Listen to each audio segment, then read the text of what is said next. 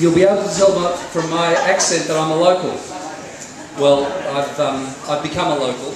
I've been here about 4 years, and as Mark was saying, I'm a professor in the College of Education. And the business that I've got in the research park, which is based in the research park, which is called Common Ground Publishing, is a kind of a bipolar business, and I'm going to tell you how it's bipolar in a moment. It sort of slips between a couple of big contradictions.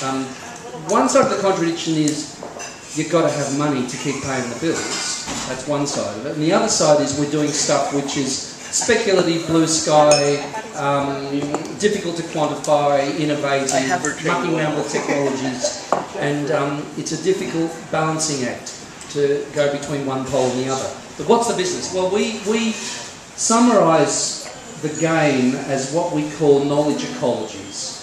So in a world where, for example, in universities, people do their science, or they do their psychology, or they do their history, or they do all sorts of things, that stuff doesn't become knowledge until it gets published and students read it and other researchers read it.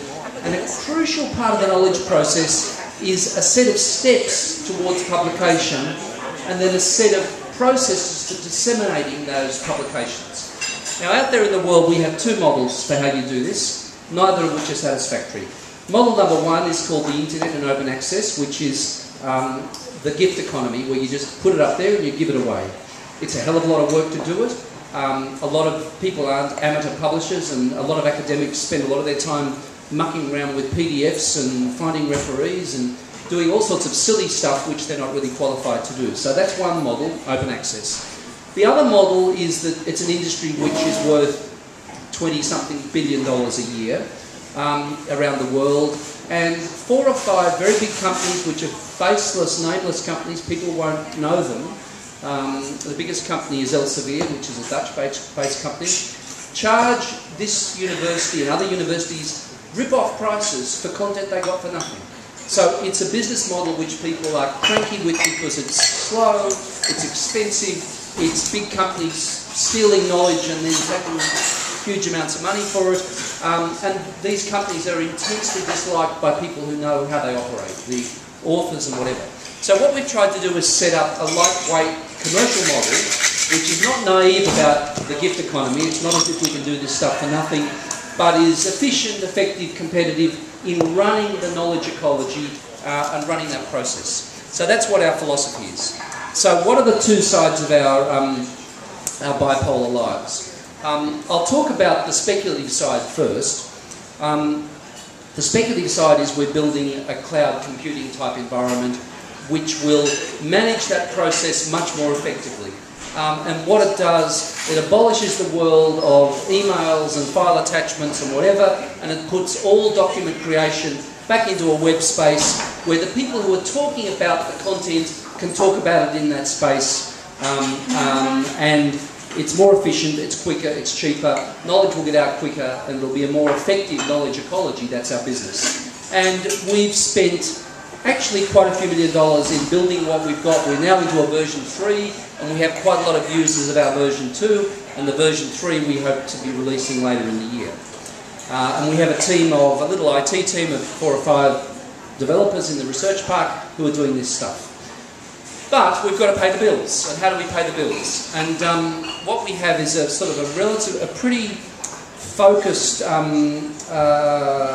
plan around just cash, getting money in the door.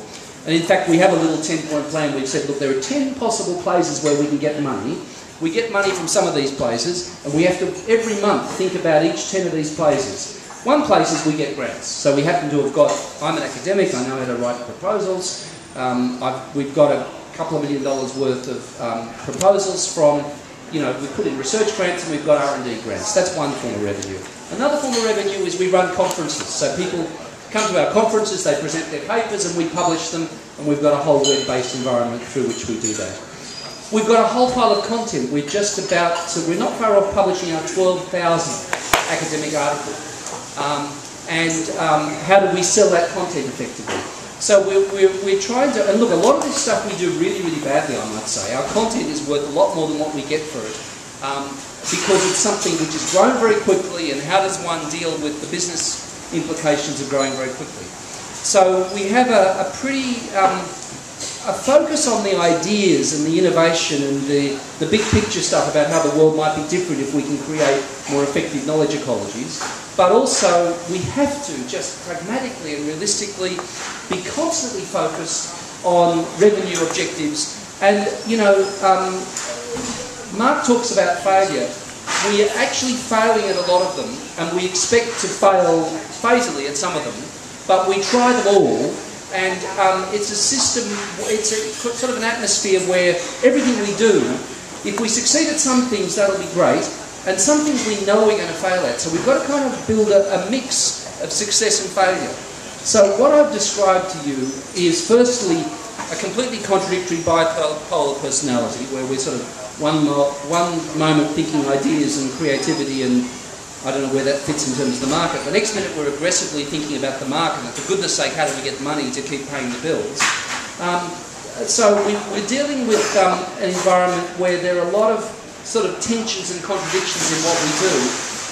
And we're also dealing with something where we expect to succeed at some things, and some things we may fail at, and we've got to be open to failure, and we've got to learn from that failure and move on to something else. So they're all difficult contradictions and tensions to deal with, but it sort of gives you probably gives you a sense of the kind of the way we feel every day, the kind of psychology that we have when we approach every day. So that's a short introduction to what we're doing, and if you want to know more, we've got a website which has lots of stuff on it, information on it. Thank you, Bill. So as I said this evening, you're going to get a chance to meet all kinds of people from this